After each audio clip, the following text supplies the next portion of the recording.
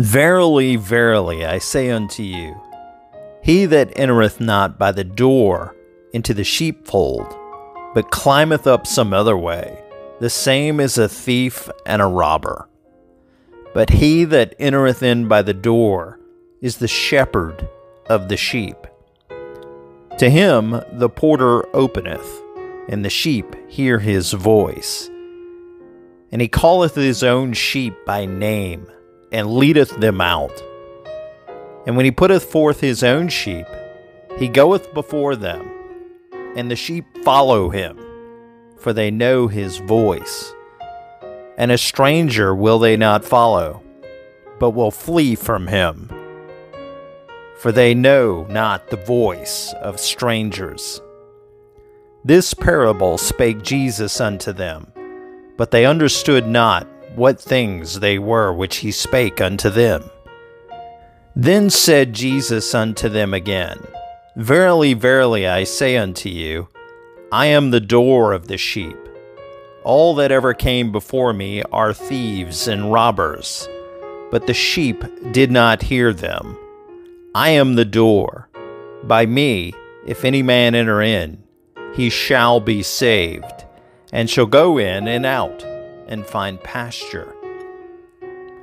The thief cometh not, but for to steal, and to kill, and to destroy. I am come, that they might have life, and that they might have it more abundantly. I am the good shepherd. The good shepherd giveth his life for the sheep. But he that is a hireling, and not the shepherd, whose own the sheep are not, seeth the wolf coming, and leaveth the sheep, and fleeth. And the wolf catcheth them, and scattereth the sheep. The hireling fleeth, because he is a hireling, and careth not for the sheep.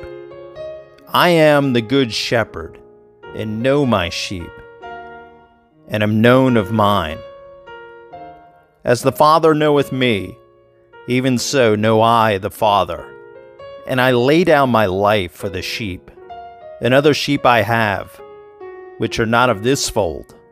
Them also I must bring, and they shall hear my voice.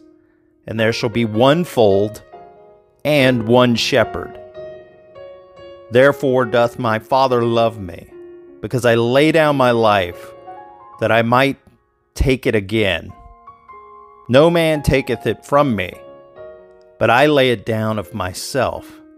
I have power to lay it down, and I have power to take it again. This commandment have I received of my Father.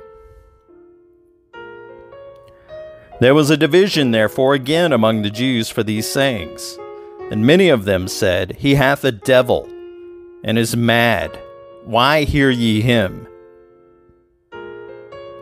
Others said, These are not the words of him that hath a devil. Can a devil open the eyes of the blind?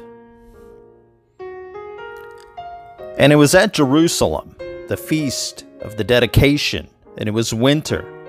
And Jesus walked in the temple in Solomon's porch. Then came the Jews round about him, and said unto him, How long dost thou make us to doubt? If thou be the Christ, tell us plainly. Jesus answered them, I told you, and ye believe not. The works that I do in my Father's name, they bear witness of me. But ye believe not, because ye are not of my sheep, as I said unto you. My sheep hear my voice, and I know them, and they follow me. And I give unto them eternal life, and they shall never perish, neither shall any man pluck them out of my hand.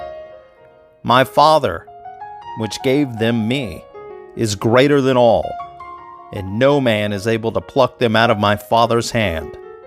I and my Father are one. Then the Jews took up stones again to stone him. Jesus answered them, Many good works have I shewed you from my Father.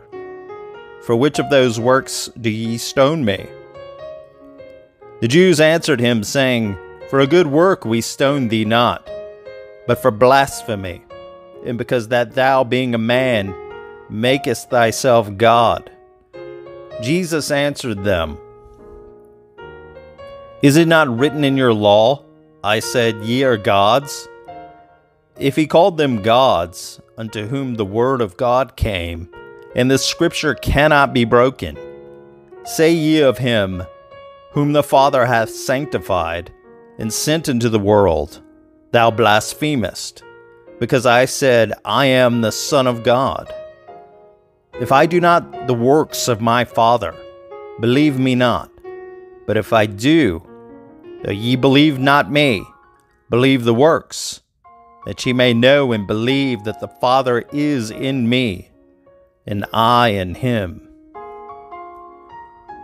Therefore they sought again to take him, but he escaped out of their hand, and went away again beyond Jordan into the place where John at first baptized, and there he abode.